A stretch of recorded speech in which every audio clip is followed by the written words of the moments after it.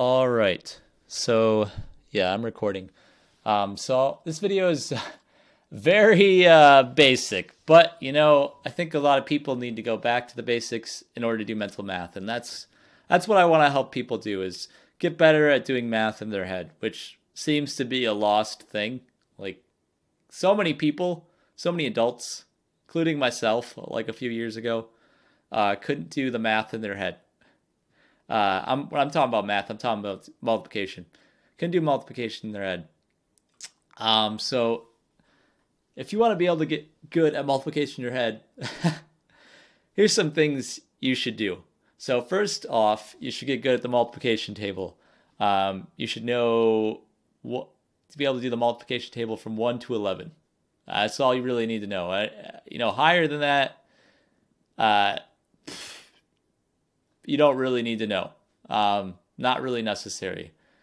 Because you can go to this website, mathmammoth.com, and then they have a multiplication table thing here, and you can just go through the answers, answer.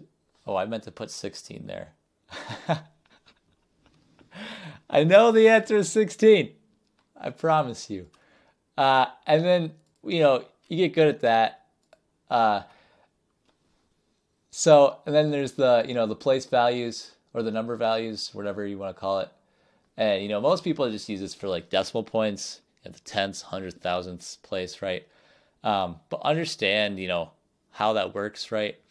So, for example, if I take the number like 124, that's broken up into three different numbers, actually. It's broken up into the number 4, the number 20, and the number 100, right? So think of this as three different numbers. That's how I want you to think of numbers now. And then when you add all these three different numbers together, you get this number, right? So, yeah, that's how you should be thinking of numbers, for this method I'm trying to show you. And then there's the,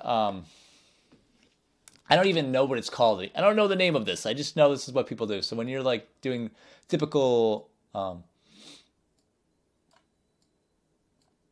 multiplication, this is what you learned to do. 6 times 5 is 30. You do one of these and you bring over the 3, and you do 5 times 3, 15 plus, that. And you do one of those. Well, you learned that, but you never really learned why that works. And I'm kind of showing you how that, how that works. But that method isn't good to be doing in your head, because you probably will get lost trying to carry over the 1 and, trying to keep track of, the 1 was over this number and the 2 was over this number. And keeping track of that in your head is not all that easy. So that is not a good approach to trying to do that in your head. But you also have to know the distributive property. Which states that, if you have the number, you have A times C plus let's do A times B plus A times C. It's the same thing as A times B plus C. Right? These are the same, right? So be aware of that. So yeah, I think, yeah. So now let's kind of break this down now. So we know our multiplication table. We understand the tenths place, how it works. We understand the distributive property. Now, how are we going to do the mental math from here? So if you want to multiply bigger numbers, 128, let's do times, 5, right? You can do this in your head. Believe me, you can. You don't need to do this, this thing, times 5 is 40, that thing that you learned in school. You can do this in your head. It's not that hard. I promise you. So what we can do is we do 8 times 5. We know that's 40, right? And then we can do 5 times 2. And we notice that this 2, what place is it in? Okay, wait. We did 8 times 5 first. We got 40. We see that the 8 is in what place? The 1's place. So we don't add any zeros. We do 5 times 2. That's 20. But we see that it's in the 10's place, so we add a 0. So that becomes 200, right? And then we do 5 times 1, which is 5.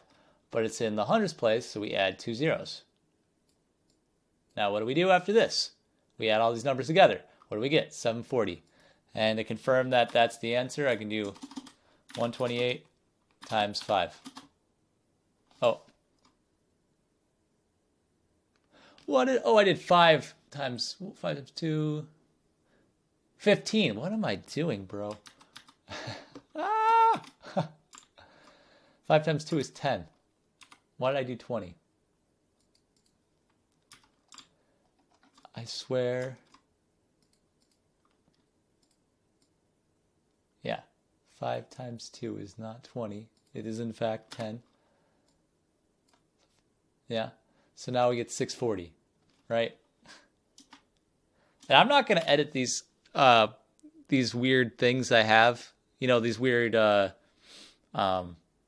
errors I have, because I want to show that we're all human and we all make stupid mistakes. So I made a stupid mistake there. I said 5 times 2 is 20. I know it's not, but I did that.